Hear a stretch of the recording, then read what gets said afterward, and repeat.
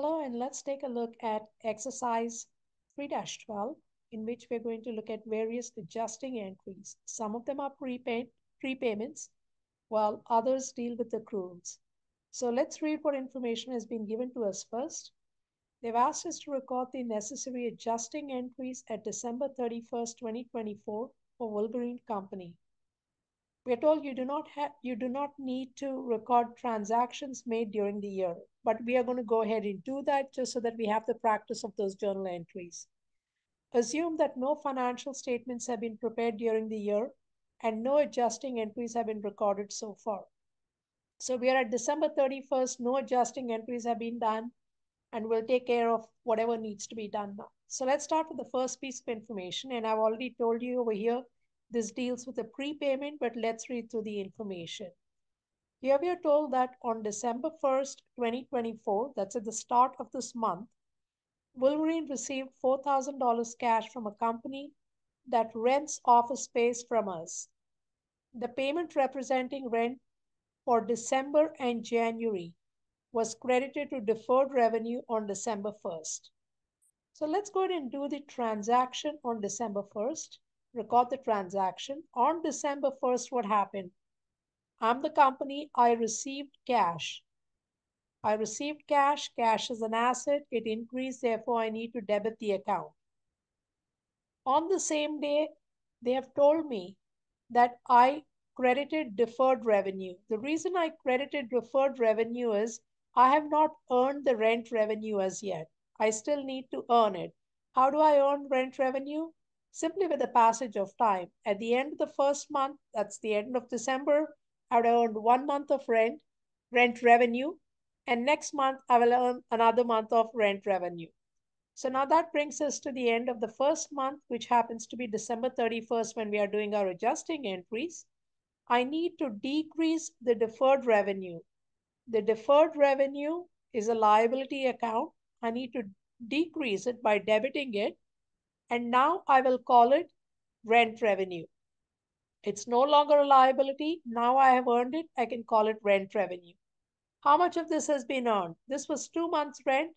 So exactly half the amount, that's going to be $2,000. So exactly half the amount, $4,000 divided by 2, $2,000 has been earned as rent revenue. Excuse me. Let's take a look at the next one. Again, this also deals with the prepayment. Wolverine purchased a 1-year property insurance policy on July 1st, 2024 for $13,200. The payment was debited to prepaid insurance for the entire amount on July 1st. Now, in this case, a prepayment has been made. I'm the one making the payment. So I'm going to credit cash. In the first case, I received it ahead of time. There was a prepayment. The other party, the customer, paid me. Here, I'm paying my vendor. So cash is going to be credited, $13,200. And I've been told I debit prepaid insurance. Prepaid insurance is an asset. I'm saying that I have this asset in my books. I will get coverage, insurance coverage for the next 12 months. 13,200 is for the 12-month period. Now I'm at December 31st and I need to do an adjusting entry. So now the question is, how much time has lapsed between July 1st and December 31st? So just go ahead and count. We have all of July, August, September, October, November, December. That makes it 6 months. So exactly half the prepaid insurance, we've gotten the benefit. Prepaid insurance is an asset. I need to decrease the asset because I got the benefit. So half the amount is 6,600. That's 13,200 divided by 2 will give you 6,600. Now, to the extent I receive the benefit, I'm going to call it an expense and give it the most obvious name. It's insurance expense. When I receive the benefit, it's insurance expense. Here, when I earned it, I said it was revenues. So in one case, we have a revenue that is being recognized at the end of the year. Here, in this case, we're looking at an expense being recognized. So here we have, I'm going to highlight this in a different color so we can see this. We have rent revenue. And here we have insurance expense. And I'll tell you later at the end of the exercise why I've highlighted these two, what's significant about this. Let's move on to the third piece of information. Here we are told that the employees' salaries of $3,000 for the month of December will be paid early in January. So on December 31st, what we are saying is the employees have worked for me. I already received the benefit. So salary is expense debit. I didn't pay them right now, so I have to create a liability in my books. The liability is salaries payable, and the amount is $3,000. Now, sometime in the future, I'm going to pay this money. So let's say it's a week later in January. This goes into the next year. Remember, I'm at December 31st. So this is kind of going out into the future. So this journal entry will not be done unless the transaction actually happens. So what's going to happen in the future? In the future, my liability will decrease, and that only happens when I pay the cash to my employees. The money that I owed them, I pay them, and that's going to happen in the future.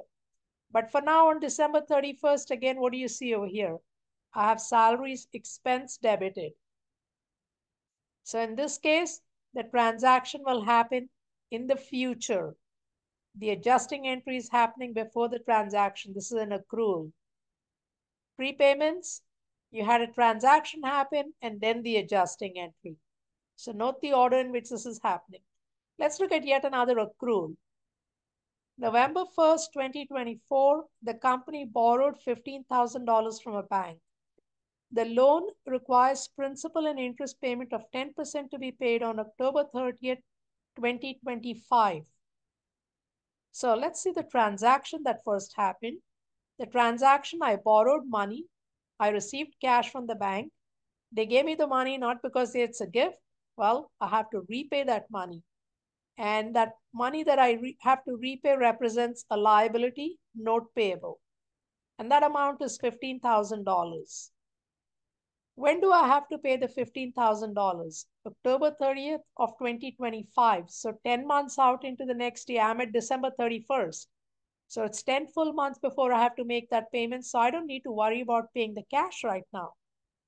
However, on this $15,000, interest is accruing every month. That interest as well, I'm going to pay later on, along with the principal.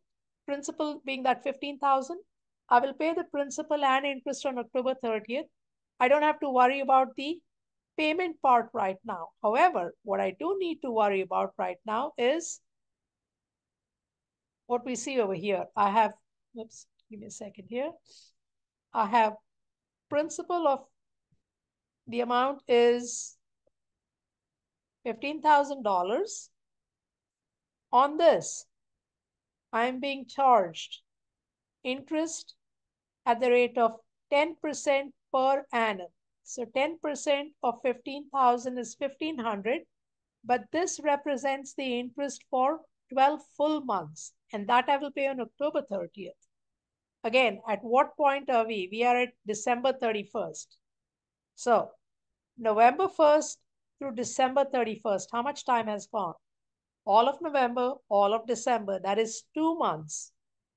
So 2 out of the 12 months I have to accrue the interest. So 2 out of 12, 1,500 times 2 over 12 will give me $250. Okay, so again, I need to do the accrual entry only for this amount, only for the 250. So my accrual entry, my adjusting entry is for the $250. Here, what am I saying? I have accrued interest.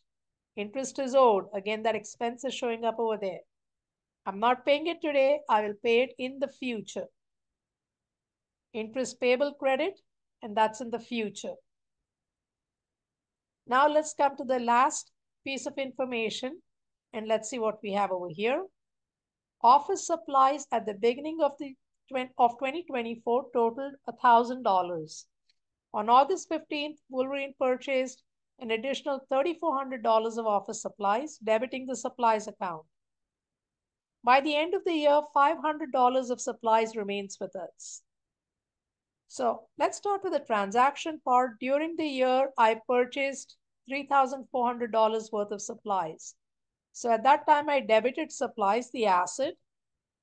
I paid for it. Let's assume it's a cash transaction. And that's 3,400. Now, before I get to my adjusting entry on December 31st, here I have a T account, and this T account is for supplies. I was told that I have a beginning balance of $1,000 that was given to me in the exercise. Then we know that we purchased another $3,400 worth of supplies, and that is 3,400. So how much do I have available for use? So this number over here is available for use. Okay, let me get this out here. This is what's available for use. Of this, how much is remaining? 500 is remaining. The ending balance is 500. The ending balance is 500. So the obvious question is, what happened to the difference? The difference is what was used. The 3,900, this number is what got used up. What got used up becomes supplies expense, and we credit supplies. Now, if you recall what we've talked about in all three chapters, we are in chapter 3. In all three chapters, we always said you first do the journal entry and then you post into the T account. This is one unique case in which I first did the T account in order to figure out this 3,900, and then I brought that number in over here. So we work backwards in this one case. Again, we have supplies expense.